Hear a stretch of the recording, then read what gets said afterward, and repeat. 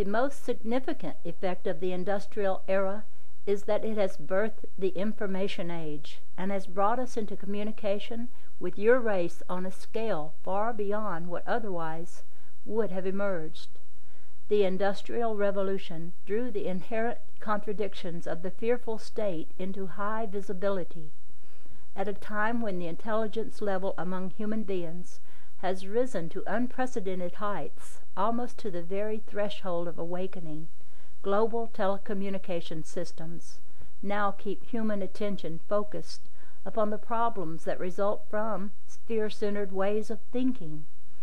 It will keep your attention focused on these problems until you solve them through the only act that can, a total departure from the entire warrior paradigm.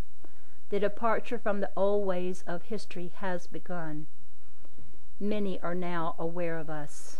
Our consciousness flows daily through the word processors of 1,000 creative thinkers. Our insights and perspectives are bubbling beneath the surface of dozens of new movies, hundreds of new books, and thousands of news articles and popular songs each year. Humankind is linked in a single socio-economic community that now closely monitors all new and potentially relevant information. Your present global civilization is rooted upon premises of separation from God as flawed as any civilization that came before, but it has dynamically accelerated our education of your race. It has increased human intelligence across the board. Hundreds of thousands of you are now about to understand something that 200 years ago we could only get through in bits and fragments to a few isolated individuals. Next chapter is Survival, Cooperation, and New Beings. Just as distinct little beings work together to produce each complete human cell, there are spirit beings designed to work in symbiotic cooperation with each human ego. There are many names for us. We have been called angels, bird tribes, higher selves, Hadsiskas, spirits of the stars. The reality of what we are is more than a name can convey. We are the multiple projections of the Eternal One, spirits designed to blend with present-day humans. You now consider yourselves to be your egos, but egos are only one half of the human equation. The complete human is a spirit-ego partnership. We are individualized aspects of one holy and eternal being. We are your spirits as they exist apart from the spell of matter. We do not evolve, we incarnate. Our intelligence is pre-existent. Our identities highly focused frequencies of starlight. You need us to be whole, just as we need you to fully enter the physical plane. We seek to awaken in your minds and hearts, to incarnate in your bodies. We are here to return your human circuitry to its creator. Yet your human egos are the guardians of this circuitry, the stewards of your minds and hearts, and without your ego's cooperation, our bonding with you is impossible. You ego-ruled humans who feud and fight among yourselves do not seem to realize the obvious.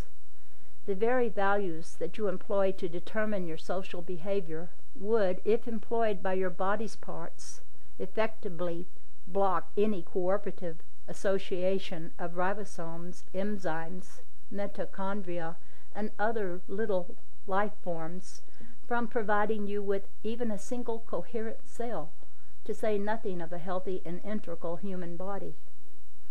Hundreds of thousands of little beings all working voluntarily together make a human body what it is. It is not a case of survival of the fittest, as your belief systems, based on short-term observations, proclaim. It is rather a case of flourishment of the most cooperative, as all long-term observation of the universe verifies.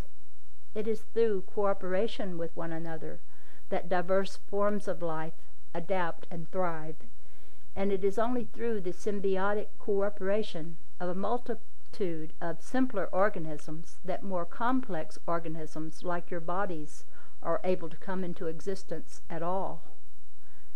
At critical stages in their development, life forms cooperate for their own advantage with other separate and distinct life forms. Over time, their cooperation results in union. A new organism comes into being. Again and again this occurs in the formation of complex life forms. This is analogous to what is about to happen again in your late 20th century human world, as your late 20th century human world reaches the optimal moment for materially oriented, ego-ruled human beings to be joined by their spirit world counterparts. Your race is soon to experience widespread awakenings, or as some will see it, a massive descent of beings from the stars. We are the dreams of the Great Spirit, the true dreams, the clear dreams, the pure dreams, never tainted by fear, never touched by any motivation other than the motivation of love, and yet we are dreams nevertheless, thoughts, disincarnate beings drifting formless through the universe that has placed the highest value on form, living in the consciousness of a creator whose desire is to take form in the very creature that will result from our bonding with you. Our spiritual intelligence is the missing dimension, the rejected aspect of your own wholeness. For thousands of years, you have been afraid of us. Many of you are now learning that you have nothing to lose and everything to gain by establishing contact with us once again. It is only your ego that makes you fear. Your ego is here to look after your physical body, to make sure it gets enough to eat, to make sure it does not walk over the edge of a cliff or damage itself unknowingly. Your ego is the steward and potential master of all material plane fears, an important and necessary component of your identity. However, your ego was never meant to provide you with your primary sense of self. In a healthy state, the ego is a secondary component of identity. In a healthy state, the being behind all being, the self behind every self, the great spirit behind all of creation, is experienced as your primary sense of self. Your ego does not have to be repressed or transcended for this to happen. It does not have to die. It simply has to assume an appropriate relationship with the spirit that in truth you are, the spirit that wants to incarnate and take up residence in your body, mind, heart system. Your ego is by nature a reflection. It can either be a good, sharp, clear reflection, or it can try to be an independent reflection. Yet logic shows there is no such thing as an independent reflection. Your ego may create such an illusion, but if you believe in it, you will be troubled and unfulfilled. When your ego stops trying to do everything all by itself and invites eternal spirit into your consciousness, your historical illusion evaporates like mist on a sunny morning. A polarity reversal takes place in the charge of your human envelope. The field of consciousness around you changes. Instead of your ego dominating your sense of identity and blocking your awareness of the Great Spirit, an eternal sense of self awakens within you. You know yourself as a projection of the Creator of all the stars in the sky. You know yourself as one of a family of God beings sharing God being. You remember, everything is seen differently. The world is perceived anew through the eyes of a universal awareness. Your ego becomes your working partner, and you commence the conscious creation of a new human reality. We bring to you an angelic awareness that historically has not often been incarnate in human form. We bring an eternal continuity of consciousness that henceforth you might know yourselves as we know ourselves. Together in loving cooperation, we join to provide spirit and matter with the optimal balance.